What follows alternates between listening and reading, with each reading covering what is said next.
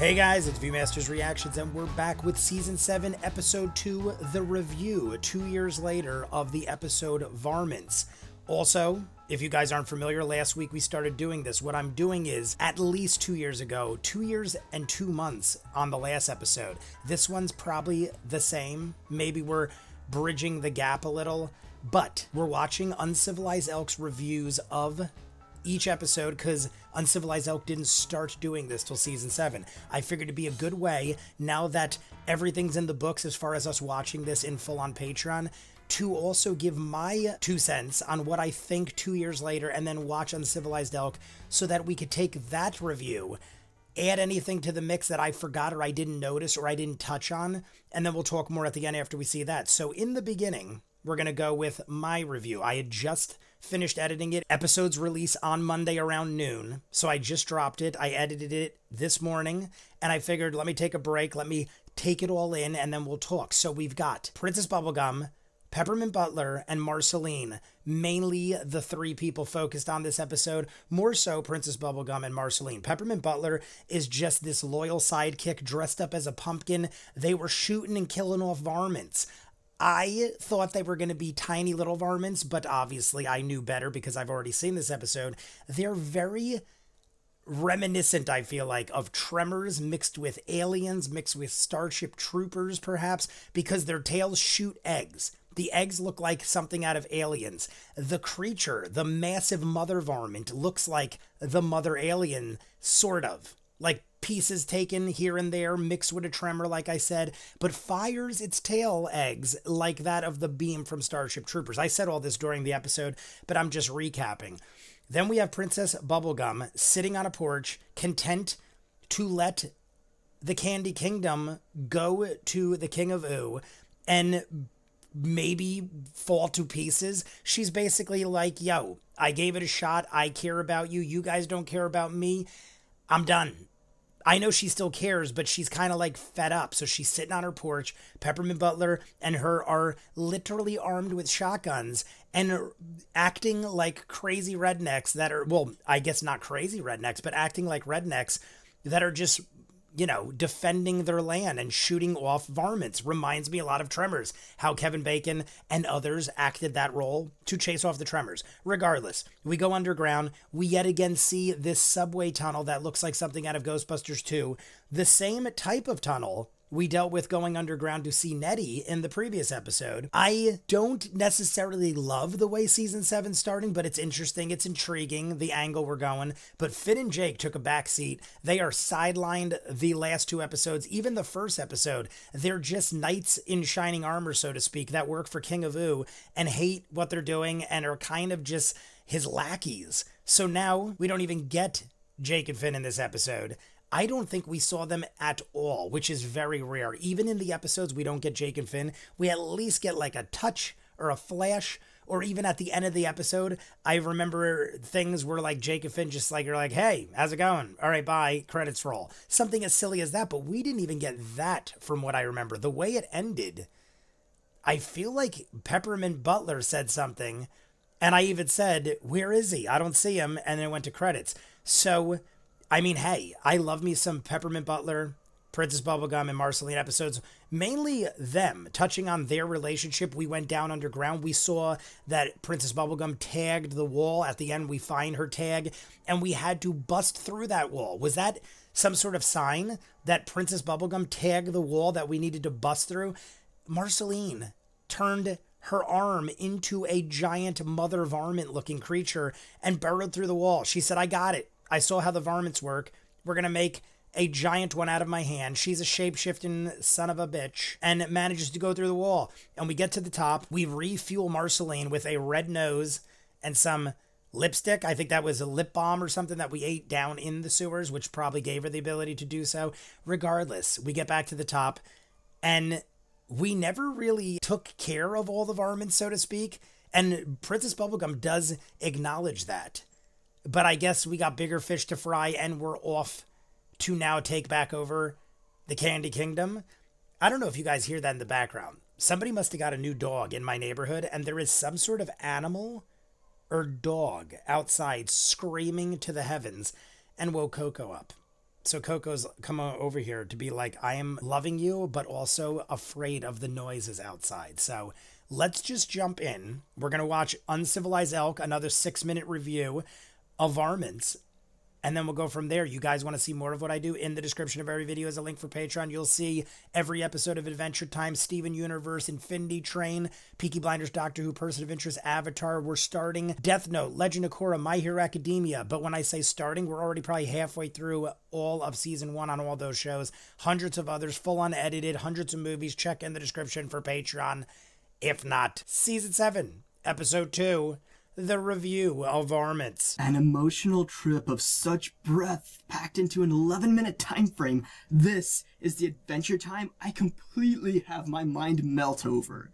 The first episode of season 7 did not mark an incredible start, but the second episode, this episode, it was glorious. So Uncivilized The cute humor was hitting the mark Elk. Practically right off the bat, while the last episode couldn't really get its jiving step in regards to comedy, in my opinion. And even had the humor been totally absent in this episode, the emotional bond explored between PB and Marcy was strong enough to hold the episode completely on its own. Agreed. This character-heavy episode was a complete delight to watch. Of all the episodes centering around the relationship between Marcy and PB thus far, this one is easily my favorite. Princess Bubblegum is off her rocker a bit in this episode with her behavior. Redneck-style PB is a silly and amusing front she's put on for herself, and it's actually my favorite visual design of her yet. I dig it too. PB is clearly trying to cover up her sadness by taking on a new identity, which includes being ridiculous. I loved it. Leave it up to Adventure Time to explore a range of coping mechanisms for its characters.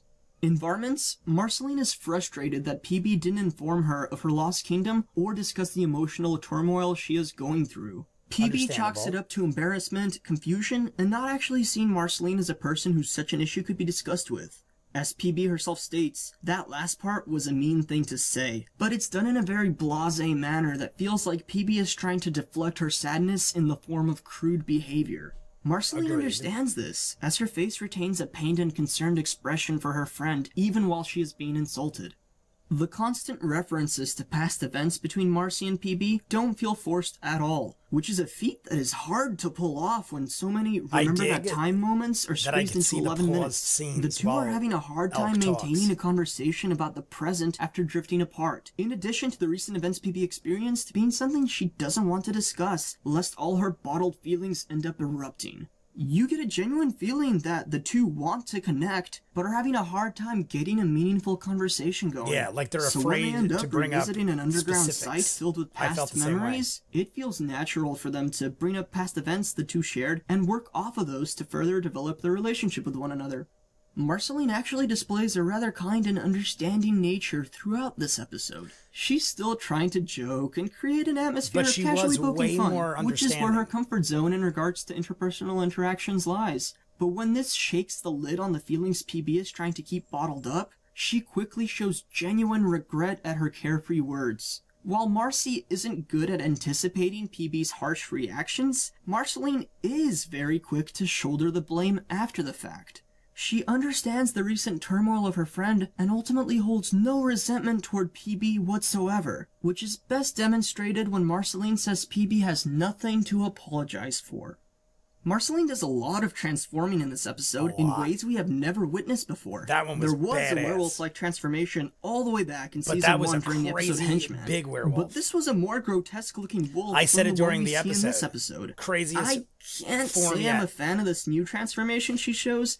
It makes me think that somebody took Nathan Explosion from Metalocalypse and turned him into a furry. It was a little rough. Then Marceline's ability to shapeshift into werewolves. essentially anything, I have to assume. That felt a bit odd simply because I never got that sort of indication from her powers throughout all 6 seasons before. Seemed extreme. Introducing an ability of this caliber this late into the series feels out of the blue, but it's not that big of an issue and it's nothing to really get hung up over. Agreed. So now let's talk Princess Bubblegum. I thought the same thing though. Has long been established as tyrannical, a control freak, and morally ambiguous. A dictator, if you will. Under her literally sweet exterior, us viewers realize dwells a person who is actually extremely harsh and potentially dangerous. That's While when some shit started episodes in getting Season real. 6 did explore her humanity, no recent episode has humanized PB to the extent that Varmints has. But we do We way connect more back later. to what makes us love PB, and these tender and human characteristics just make her such a more dynamic and interesting character, especially when contrasted with the negative traits I described earlier.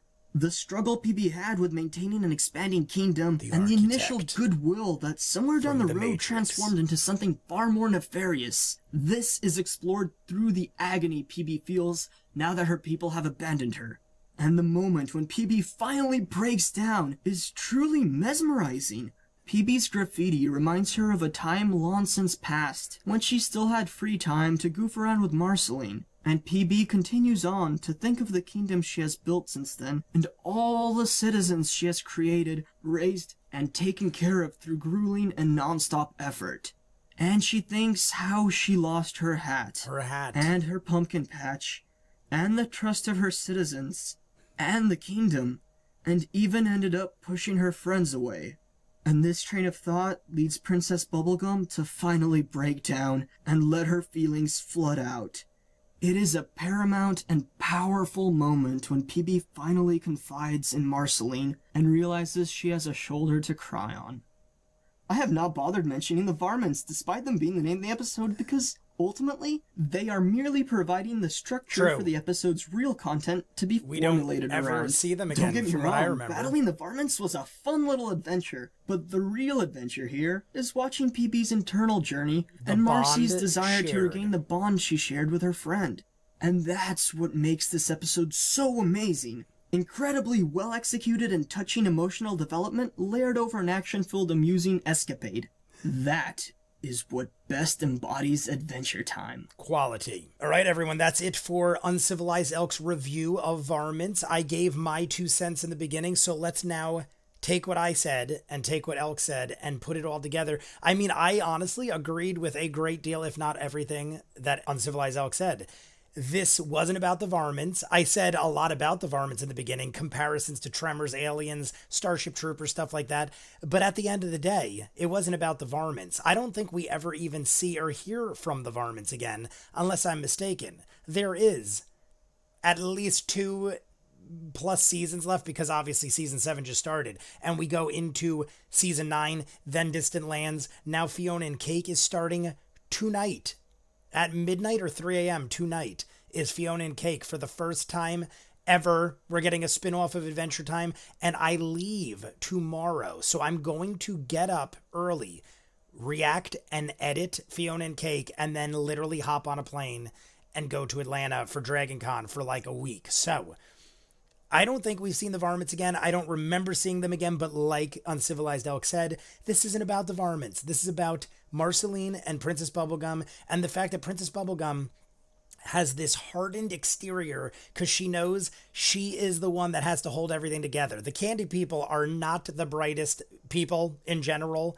Peppermint Butler is probably her most loyal sidekick by far, and even Peppermint Butler from time to time, and we've seen it happen in future episodes, gets sidelined or has things happen. Even how Uncivilized Elk was saying how Peppermint Butler was kind of like taking a step back and getting emotional and letting herself express feelings towards Marceline, and the fact that shit is a little stressful and she is pretty much the one that everyone turns to fix scenarios.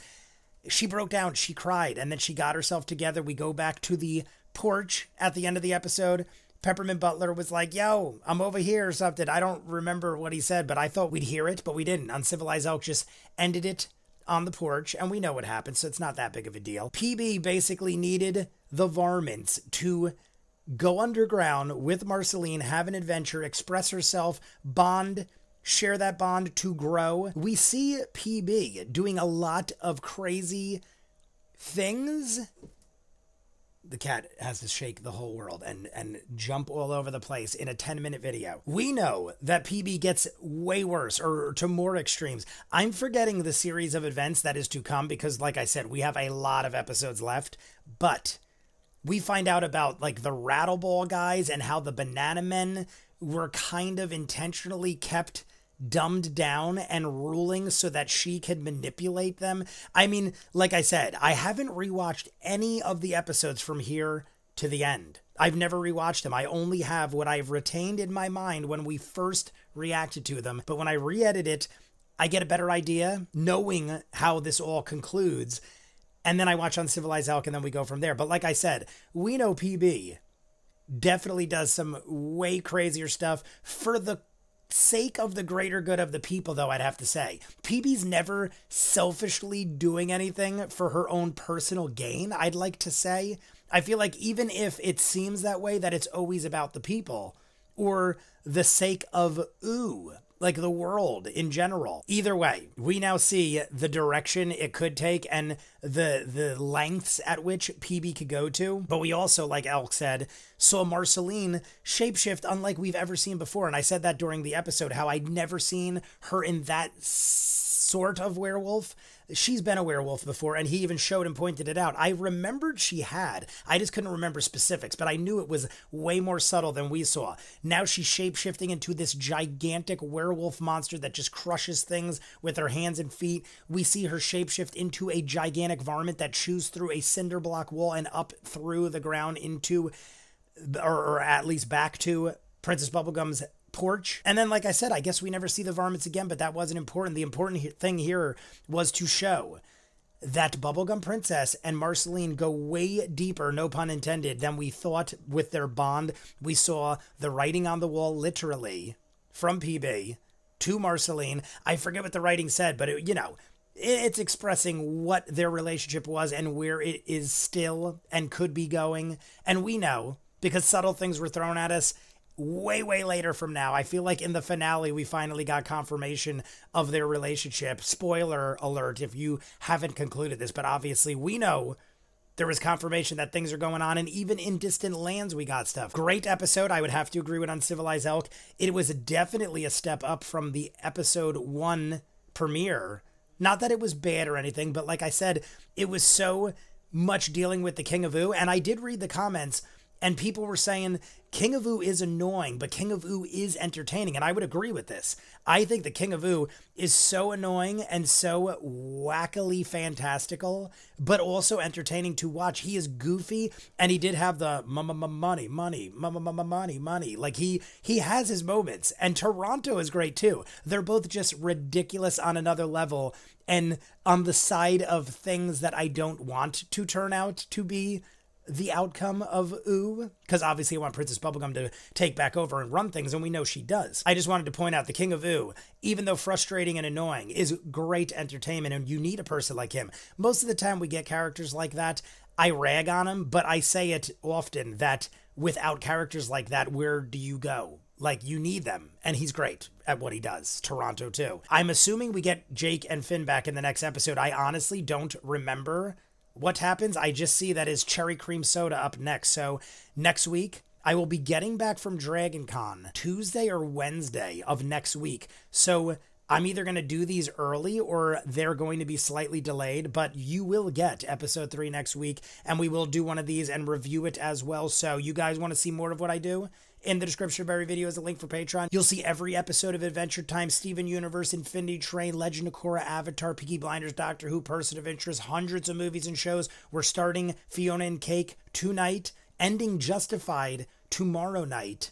Right before I leave. I don't even know if I'm going to have time to edit it, but it will be up on Patreon in full, the season finale of Justified, City Primeval. Hundreds of other movies and shows. Like I said, check in the description for the link of Patreon. If not, comments down below. Like and subscribe, and I'll see you guys on the next one.